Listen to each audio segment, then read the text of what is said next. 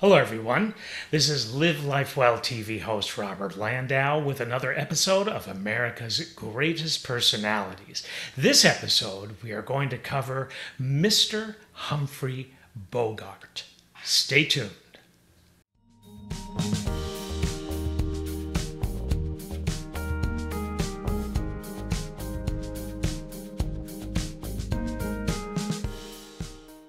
So let's say that you happen to be a big wig Hollywood producer and you are about to cast a major motion picture that you just know is going to be a giant, successful blockbuster. You've got the female lead already cast, but the male lead who really carries the picture is still up for grabs. Every agent in Hollywood is calling you nonstop in the hopes that you will cast their client. But in your mind, you've actually narrowed it down to two. And it's a difficult choice for you to make. One actor has a reputation for being late on the set, has a bit of a drinking problem, can be snooty with others, and happens to be an alleged, confirmed womanizer. The other actor is committed to the art of acting, is never late, always knows his lines, and has a deep respect for just about all other actors in the entire industry. Which actor would you hire to carry your film to profitability? If you wanted the more professional of the two, then you would be describing the one and only Mr. Humphrey Bogart. Ha! I bet you thought it was the first one and not the second.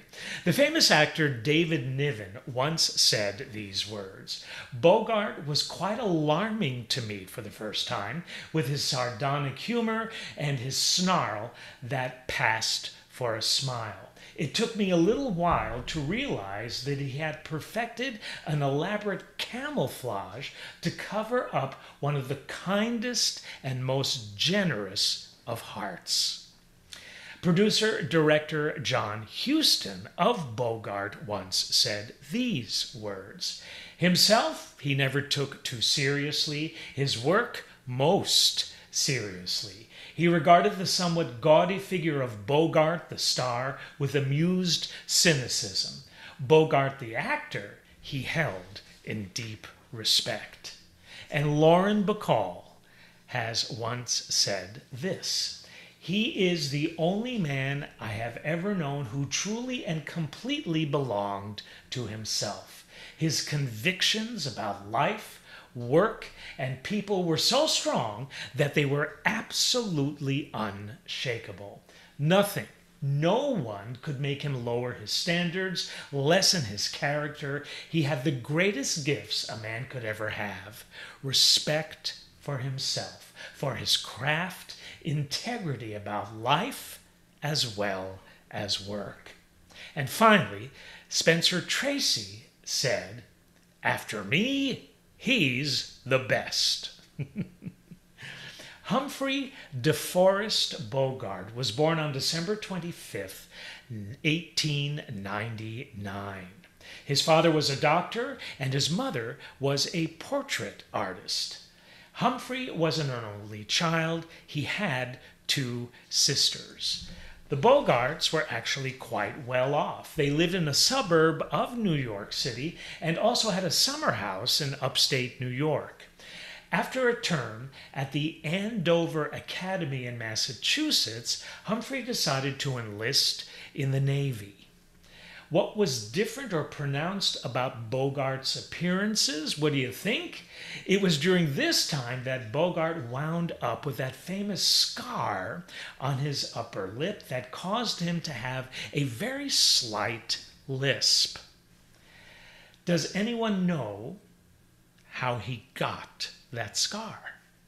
There are numerous rumors, there are numerous stories. Some say it was the result of shrapnel. Others say it had something to do with his father.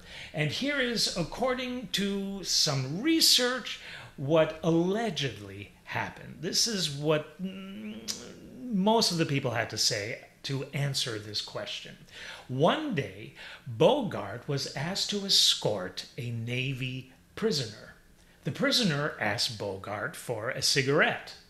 He got him a cigarette and was in the process of reaching for a match when the prisoner suddenly hit Bogart over the mouth with his handcuffs, broke free, and then tried to escape.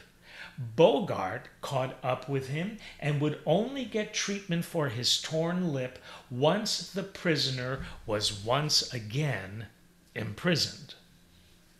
Bogart's acting career began in a strange kind of roundabout sort of way. In 1920, he was hired to be the manager of a touring play by the name of The Ruined Lady. This position paid him $50 a week. He hated this job, and others in the touring company actually agreed with him. It was decided that he would do something different. Bogart would have one line and only one line to say in this play. As he saw his son in the play as a waiter, Bogart would have to say to the person next to him, "The boy's good, isn't he?"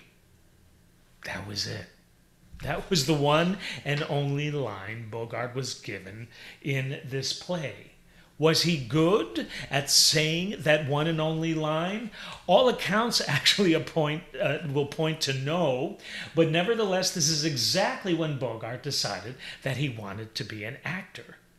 Just by saying, "The boy's good, isn't he?"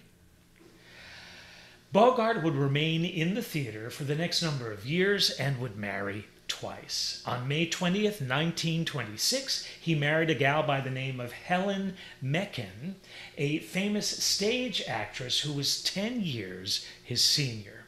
Strangely enough, he wasn't crazy about her and was heard to say the following close to their wedding day: "God, I don't want to marry that girl." Yikes. The marriage ended less than a year later. Bogart's second wife was also a stage actress. Her name was Mary Phillips. They met in 1923 and acted together in numerous theater productions. They married in 1928. Bogart didn't only perform on the stage, he would occasionally appear in films, but actually would pretty much go unnoticed in them. What he really needed now was a major break, and little did he know that that was just around the corner.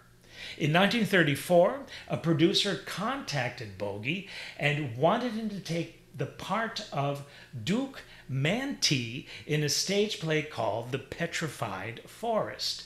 Duke Manty was an escaped killer that ends up holding a number of people hostage at a gas station. This was the first time that Bogart would play a gangster type, a person from the wrong side of the tracks, so to speak. This role may not have been typecasting, but something somewhere clicked. The public all of a sudden sat up and took notice. Directors and producers all of a sudden sat up and took notice too.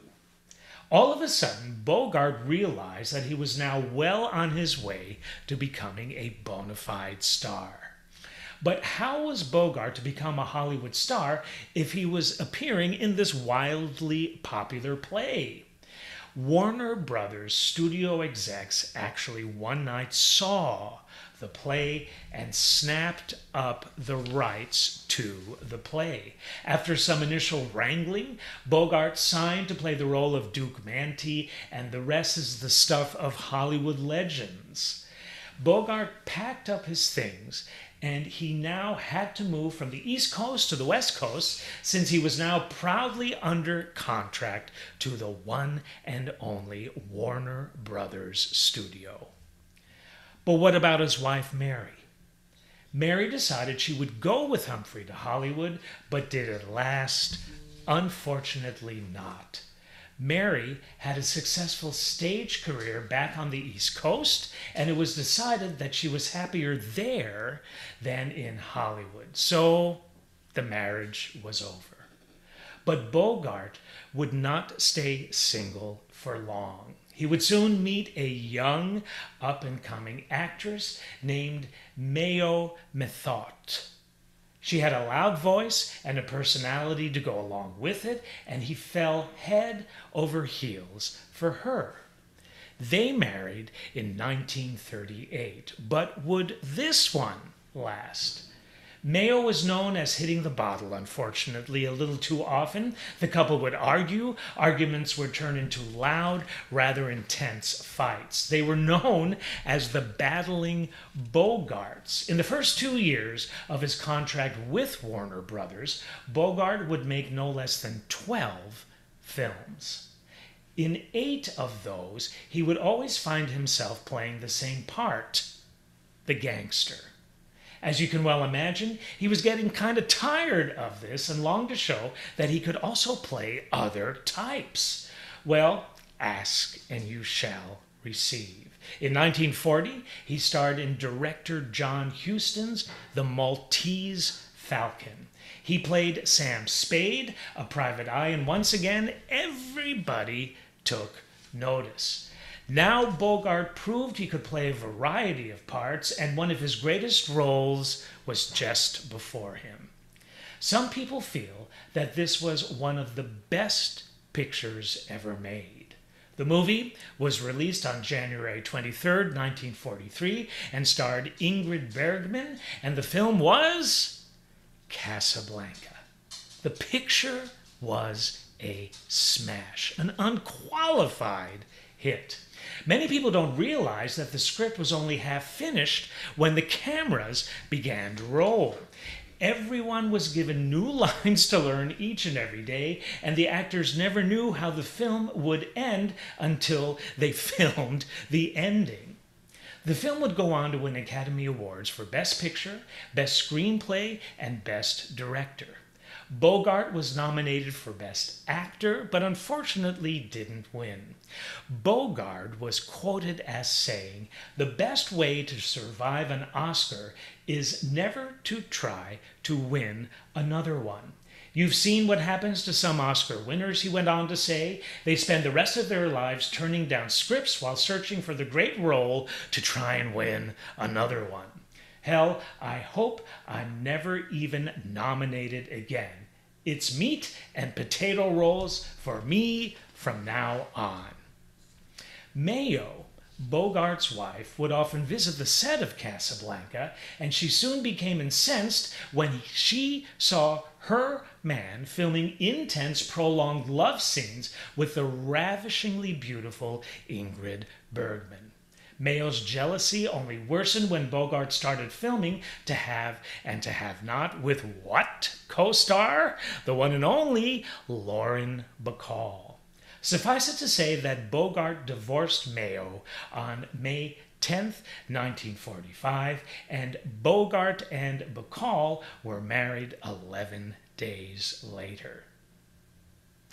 What do you think Bogart's wedding present was from Warner Brothers? It was something you couldn't find on any register anywhere. He was gifted with a new contract that guaranteed him an annual salary of no less than $1 million for the next 15 years.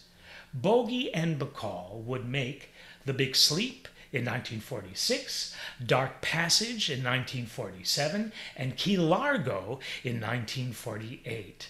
He would make another memorable film, this time one by the name of The Treasure of the Sierra Madre. 1949 was the year a son was born to the Bogarts. His name was Stephen Humphrey. In 1952, a daughter, Leslie Howard, would be welcomed into the family. Bogart would go on to be the first actor to form his own production company. In 1952, he would star in John Huston's more than memorable The African Queen. He played against character as an unkempt, comic type of guy who was a perfect foil for Katharine Hepburn's character. Now, remember that Oscar quote of Bogie's that I just shared with you just a few minutes ago? This is when he said it because finally, at long last, he received an Academy Award for his fine performance in The African Queen. It might mean even more to you if you knew that that year Bogart beat out Marlon Brando for A Streetcar Named Desire and Frederick March for Death of a Salesman. A number of successful films would follow all the way to his final motion picture. This was in 1956. The picture was The Harder They Fall. Just after the film was released, Bogart went into the hospital to remove a cancerous growth from his esophagus. He would recover only to be admitted once again due to nerve pressure caused by the growth of scar tissue on his throat. He went home after the operation, but would never really recover. We would lose this great guy, wonderful actor, the incomparable Humphrey Bogart on January 14th, 1957. John Huston said, "He is quite irreplaceable.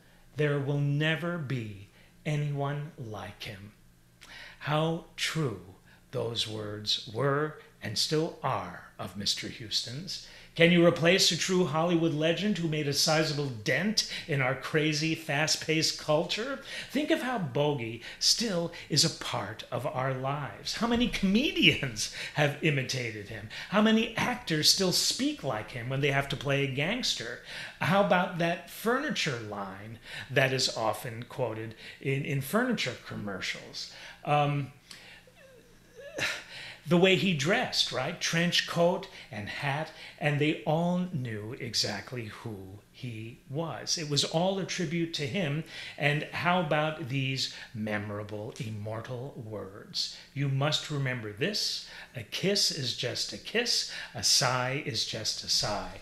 The fundamental things as time goes by. Moonlight and love songs never out of date. Hearts full of passion, jealousy and hate. Woman needs man and man must have his mate. That no one can deny. It's still the same old story, a fight for love and glory, a case of do or die. The world will always welcome lovers as time goes by. Here's looking at you, kid. Humphrey Bogart was and will always be a true Hollywood legend. A strong but soft, edgy but sensitive personality with a heart as big as the world he loved to be called a part of. I'm sure nobody missed him more than the great Lauren Bacall, but maybe we are a close second. With that said and done, I'd like to thank you for tuning in to this episode of America's Greatest Personalities featuring the amazing Humphrey Bogart. Thanks so much. We'll see you on another episode. This has been Robert Landau, Live Life Well TV host.